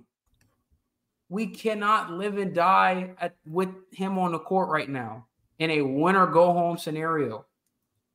Like, you just cannot have that happen as Steve Kerr. But, yet again, his rotations and why he does the things that he does, they continue to confuse me like they have all year. I can't believe he's the Team USA coach. I think that's crazy. Bro, to me, that's ridiculous. Like, you have all the options in the entire league, and you pick Steve Kerr? Bro, I need to see something really quick. That's great. Like, did other people not say yes to it? Like, because if every coach is like, yeah, I'll do it, and you pick Steve Kerr, that's ridiculous. Man, Spoelstra and assistant. If y'all don't switch that right now, bro, we finna lose in the Olympics, dog. Bro, these dudes got, bro. Oh my God, bro. That's bro. These dudes got Tom Brady backing up Mark Sanchez. What are we doing? Like, come on, bro. That's crazy. Ty Lue is an assistant. Nah, bro. What are we doing here? I literally, when I said every coach in the league, those 2 names was the main 2 I was talking about. And there's assistants. Get out of here, bro. What are we doing? Yeah. Might as well have Darvin Ham as the head coach. Go ahead. At this might point, as well. He just had his hand in his pocket saying, listen, show off the Spain got a good ball club, man. I don't know what to tell you. That's his main. That's all he do is credit to the other team. They got a good ball club. That's it. Yeah, I'm not gonna go too much of the depth into it because I'm a plug a video that I've been putting together. I'm gonna deep dive into that game specifically and the Warriors offseason. So y'all stay tuned for that because the Steve Kerr, I don't get it, bro. Sometimes, bro, it's literally like no thought sometimes. The last thing I did want to do before we wrap up today, something a little bit different. We actually also have never done this before, but I want to go back in time and I want to revisit draft comps for players. And I want to just see how it's panned out from when these guys were in the draft to where they are at in their career now. So I'm going to go through a draft and I'm going to give you the draft comps that are here. And I want you to guess what player this is based on their draft comps. So let me give the little TikTok intro. Guess the NBA player by their draft comp. So I'll give you the draft year that I'm working with first. So it gives you a little bit of parameters. Copy. So I'm going to give you, this is the 2019 draft. Shades of Charles Barkley, Blake Griffin, and Julius Randle.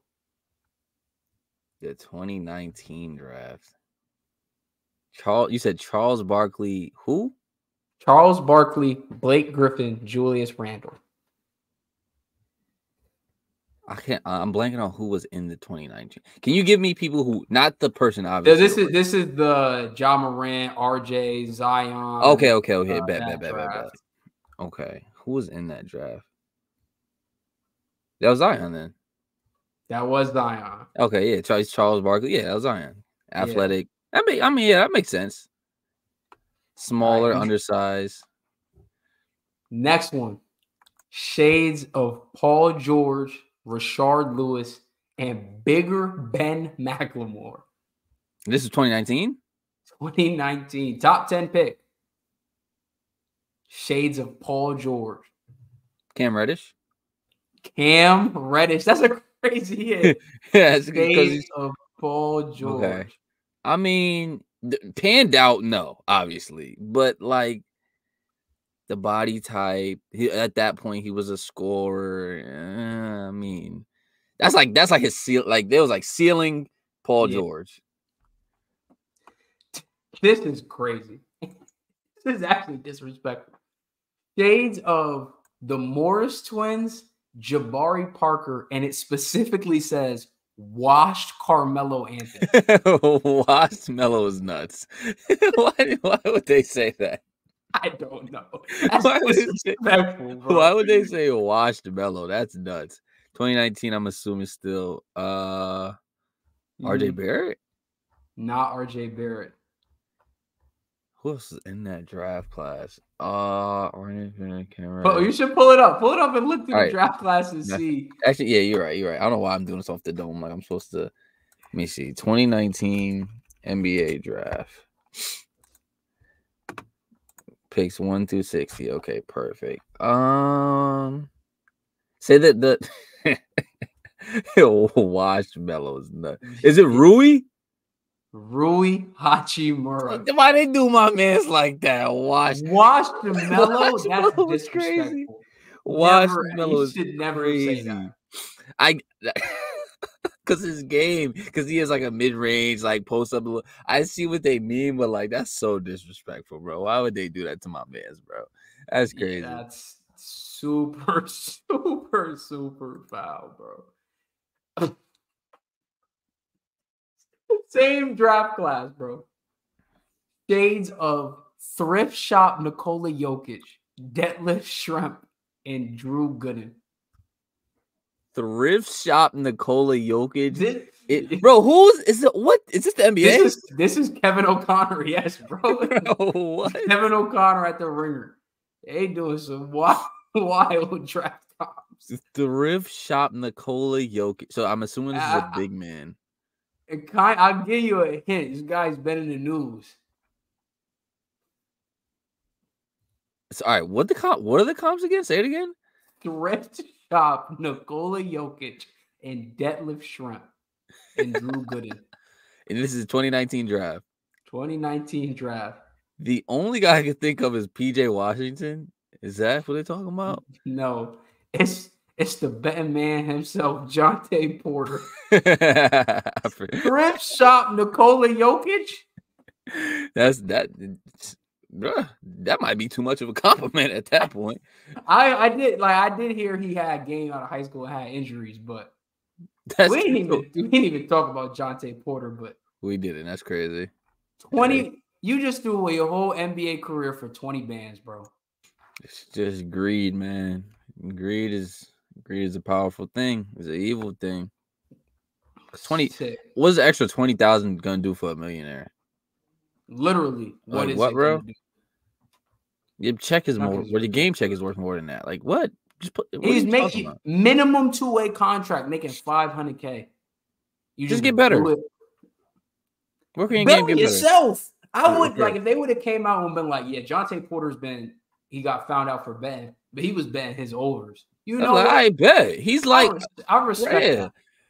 He's betting he's like, I stink. We're playing the under. He bet his under. He got 3 rebounds. It was like, my line was 4.5. Now my eye hurt, bro. Take me out the game, bro. He was betting on the Raptors to lose while being on the Raptors. Personally, I felt like that should be like a ban for like his family too. So like any brothers. Siblings. MPJ should be out of there. Yeah, like he gotta go too, bro. Because like you telling me you're not talking about this with your NBA brother too? Come on, bro. That's investigation, bro. Where that investigation? Investigate the whole family. And then MPJ is definitely hitting the group chat. Murray, Yoke, and nah, bro. Pack them up. They gotta go. They gotta go. Let me go. Let's do one more draft class. Let's go to the 2021 draft class. Actually, wait, no. Which one? Anthony Edwards is 2020 draft, right? 2020, yep. Yeah, let's do the 2020 draft. Let me pull up the comparisons there. Let me see if I can find the Ringers one again, because they got some funny comps in there, bro. That is crazy. Thrift shop. Washed Carmelo Anthony. It's nuts. It's like that's insanely disrespectful. All right. So I am in the 2020 draft class. I'm going to scroll and find one that is a little funny here. Let me see. I've shades of Manu Ginobili and D'Angelo Russell. So a lefty, I'm assuming. I actually don't know what he is off the top of my head. Shades of Manu Ginobili and D'Angelo Russell in 2020. He is left-handed. I swear to God. If you're talking about who I think you're talking about, Billy, I swear to God. Killian Hayes. Killian You want to know what Hayes. the second part is? It is Killian What? Hayes. He was the number 1 rated person on his big board. Nah, bro. He's nuts. What is he seeing? I mean, don't get me wrong. It's tough because when you're about prospects, it's easy hindsight to be like, what were you saying? Because I guarantee, like, the NFL draft is coming up in 2 days. There's probably some people we're looking out like, he's going to be nice. In 5 years, it'd be like, what would y'all talk about? This guy was a bum. Mm-hmm. That's funny, though. Wild. Here's another one. Shades of Kyle Lowry and Bradley Beal and Carson Edwards. That's an interesting one. I wouldn't even have thrown that in there. Shot maker with a knack for making clutch plays on offense and defense. He's a winner. That was his little one sentence write-up. Cole Anthony. Not Cole Anthony. First round? Yep. Kyle Lowry, I don't see that at all. That's what's throwing me. Kyle Lowry and Bradley Beal. What type of combo is that? It's not like knowing who it is, I don't see it at all. Bradley Beal makes sense to me. Kyle Lowry, I don't see it. Bro. Huh? Tyrese Maxey? It's Tyrese Maxey. Okay. I'm like Kyle Lowry and Bradley Beal. What? Wild. Yeah, I don't see Kyle Lowry at all. That's nuts. That was weird. I almost said like Desmond Bane because like I don't know. That wouldn't have been a terrible one. I'm looking at Desmond Bane's right now. It says shades of Malcolm Brogdon, Alex Caruso, and Lamar Patterson. I don't even know who the third person is. That's terrible. I don't like that at all. That he plays like none of those guys. Yeah. Well, I don't know the last guy, but he probably don't play like him either. Shades of Victor Oladipo, Eric Gordon, and Dion Waiters. First thought came to mind, but I'm not saying his name out of pure respect because there's no way they're talking about who I think they were talking about. He said it was Dion Waiters. Who? Victor Oladipo, Eric Gordon, and Dion Waiters.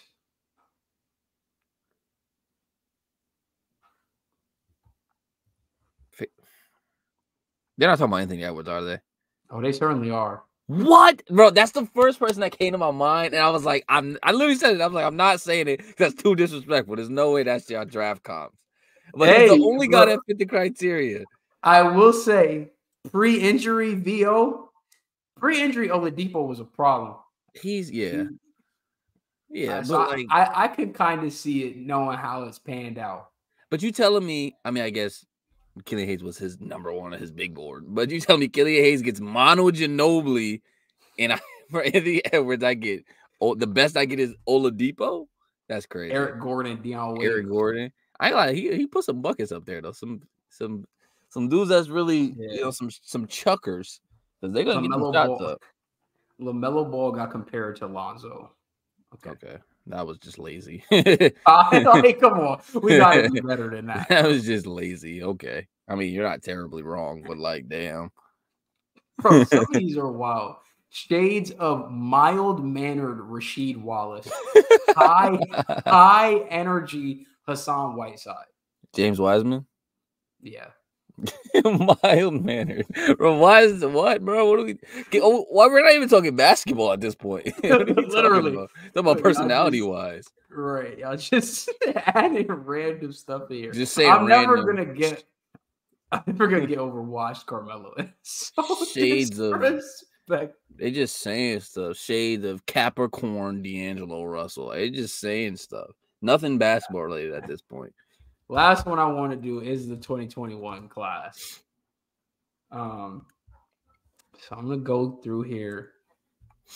Oh, they changed up the little. Oh, design got better on the website. Hold up. Oh, that means these comps about to be A1 day one. We about to see. First one I got for you. The here. Famous 21 draft class. Let's see. Let's find a good one. I'm looking. You want to try doing this one without looking at the names? I feel like we talk about this one so much. I remember it right now. Oh, shades of Donovan Mitchell, C.J. McCollum, and Jordan Clarkson. The little one sentence blurb says, spark plug scorer whose silky ball handling and competitive edge are tailor-made for the pros. Jalen Green. It's not Jalen Green. Jalen Suggs. It's not Jalen Suggs. Now I gotta look. Look. Hold on. You said Donovan Mitchell was the one, right? Donovan Mitchell, C.J. McCollum, and Jordan Clarkson. All right, don't tell me who this is, but I just want this hit because I wanted. That's who I have a name in mind. Is he after pick 10? I actually don't know where he got picked off the top of my head. I think he was a top 10 pick. James Bouknight. I remember. Yeah, it is Bouknight. I knew it was Bouknight. Bro. Bouknight was such a bucket, though. It was a bucket, bro. I'm telling you. I remember I was watching him in the because I was watching him. I think it was what was it, the summer league. That's what I was blanking on. I'm like, hold on, this kid could. And I went back and saw some I forgot where he went to play before this. But I saw some highlights before. I'm like, no, this kid's it was a bucket. Just never panned out ever. But honestly, I ain't mad at it. I'm not. Nah, he was a bucket. I think he had some off court stuff that messed it up, but at UConn, man, he was a bucket.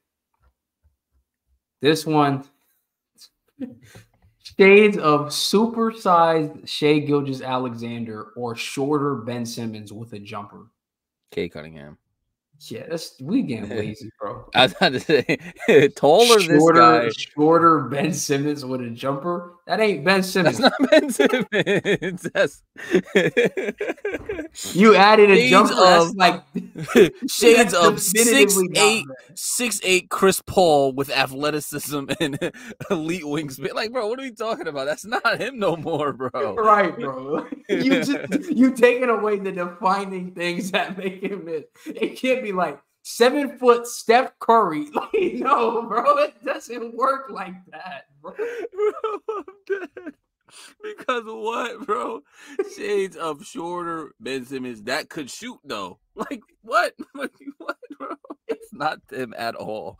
These comps is hilarious. This is funny. This might be the funniest game we played. These comps is hilarious. The next one I got shades of Draymond Green, Pascal Siakam, and then taller and bulkier Michael Carter Williams. Evan Mobley? Not Evan Mobley.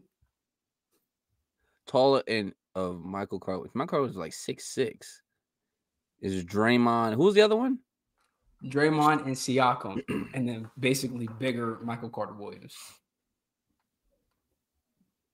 Is this Şengün? It's not Şengün. Şengün, I'll tell you right now, why all three of Şengün's comps is Europeans. Yeah. Vucevic, Sabonis, and Enes Kanter, bro. That's bro. That's Kanter is Turkish too. Bro. That's in the NFL, bro. They be Lad McConkey, Cooper Kupp, Hunter Renfrow. They just throwing out the random white receivers. Oh my god. Who is this? I don't know who this is. It was Draymond Green, taller and bulkier Michael Carter Williams. Had to put the bulkier in there. Is this Franz? It's not Franz. Who is this? This is Scotty Barnes. What? That was Draymond. I mean, it's before Scotty had a jumper. People were just somebody that can dribble and play defense. Who was the other guy? You said Draymond, Michael Carter. Who's the other guy? Siakam. I mean, I guess it's not the best, but I mean, okay. I've heard worse. Put it that way. I've heard worse. Definitely heard worse. Next one I got just 2 shades of Chris Bosh and Christian Wood. That's Evan Mobley. That is Evan Mobley. That's definitely Christian Evan Wood. Mobley. I feel like, dang. I mean, the high and the low, the floor and the ceiling. You know, fair. Floor, ceiling. There you go. Right. That's how I feel. Comp should be. Comp should be like what he probably will be. The absolute ceiling and the absolute floor. Like that's what a comp should be. That's fair. That is true. Last couple here, shades of Joe Ingles, Kyle Anderson, and Evan Turner. I guess, yeah. Josh Giddey. Just Josh Giddey. Why, bro? As soon as you said Joe Ingles, I knew it was Josh Giddey. Like the giveaway. You telling me you couldn't think of nobody else but somebody else that's also Australian? That one you low-key could have said like a Ben Simmons kind of. Taller, playmaker, can't shoot. Like that one I wouldn't have been mad at. We would have been like Ben Simmons without the defense. Like, Ben Simmons with longer hair. Right. Like, come on. Let me see if there's any other good ones here. Let me see. Oh, dang, he got people that didn't even get drafted. Oh, this comp goes deep. My man was doing his research. Jose Alvarado, shades of JJ Barea. I can see it. I guess. Yeah, scrappy. I definitely can see it. All right, last one I got. Get back to it. I got shades of OG Anunoby, DeAndre Hunter, and Cam Johnson. A lot of tall people. Right. That's Kuminga. It's not Kuminga. OG Anunoby. Cam Johnson. Who's the middle one? DeAndre Hunter. OG Anunoby. Is this Trey Murphy? It is Trey Murphy. Okay. That's not bad. Now, that one was not bad. Okay. Accurate. Right. That's actually not a bad one. That might be one of the best ones. No, that was up there. It's like one of the most accurate ones, I'd say. Definitely. Kuminga got Danny Granger, Luol Deng, and Jeff Green. I'm not mad at that either, though. I'm not mad. Like, I like that. I actually do like that. It was somebody I want. Oh, no, it was Trey Murphy. I just wanted to know what his was. I was actually very curious.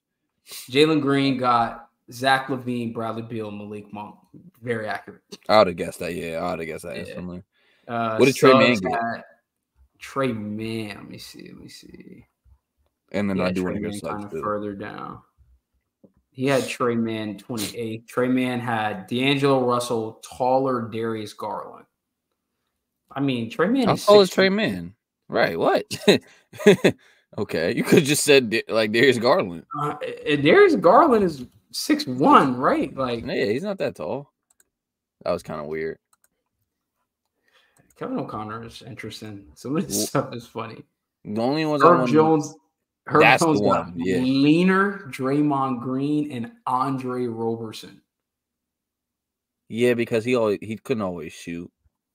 Yeah. So, yeah. Take a wild guess at Austin Reeves. Is it like Caruso, Kurt Heinrich? Like, is it someone? You're on the right path. Joe Ingles and Grayson Allen. That don't fit his game at all. Literally, you just picked 2 white players and 2 white players that don't play like at all. At all. That's crazy. Yes. Comps, you can't. It's like it is impossible for people doing comps to not match the race. It is like, or the like ethnicity. It's impossible, bro. If you are a European center, bro, if you're good, Jokic, Shingun, you're getting compared to one of them. You're not getting compared to no black center. Yeah, I almost think like we should kind of do away with comps for the most part. Like, unless it's something so blatantly obvious, like just talk about what the person is good at. Because like the comps get too funky. I just think people don't like. Yeah, like you said, they do get too funky. People don't know how to do comps, bro. Because I've seen some good ones to where it's like, oh, I see it, that makes sense. Right. But a lot of people really just don't. I see it in football a lot where I'm just like, this guy compared to what? Like that's to me that don't really make sense. Yeah. I just went quickly to the draft class from last year. Victor Wembanyama says shades of Gen Z Kareem Abdul-Jabbar. That's the best one we heard so far. Actually, for real though, because I get like what comp are you saying? That's the 7-foot Steph Curry. That's the one. Right, that is actually accurate. 7-foot Steph Curry with Ben Simmons defense and elite passing. He's just a demigod. Shades of 2K15 demigod. Right. Yeah. Amen Thompson says tall Ja Morant or beanpole Zion Williamson, which I think just means he's skinny. Oh, okay. That's just getting weird at this point. Yeah. Okay. I'm closing that out. That was fun though. That is those are fun to do to go back because draft comps, like I said, are funny, and no matter which ones you go to, like all of those are from the Ringer, but you could go to ESPN or CBS, whatever. It's like people are going to have equally funny ones because, like you said, looking back on it, none of them are going to really match up when you come down to it. It's so hard to predict how people are going to end up playing. The games change too. People develop differently. People add jumpers and like games change. It's hard to really, like I said, it's hard to predict. But with that, that's going to do it for episode 54 of the Off the Glass podcast. Like I said, if you made it through the entire episode, as always, we appreciate you. Make sure you like, comment, subscribe to the channel, and follow us on the socials that you see at the bottom of the screen. And tune in to playoff basketball, man. We locked in. It's the best time of the year. Playoff basketball on literally every single day, at least for the next week, barring people starting to get swept and knocked out of the playoffs. But I think we'll only have one sweep. Hopefully, fingers crossed. But as always, I'm Billy. That's Dame, and we out. Peace.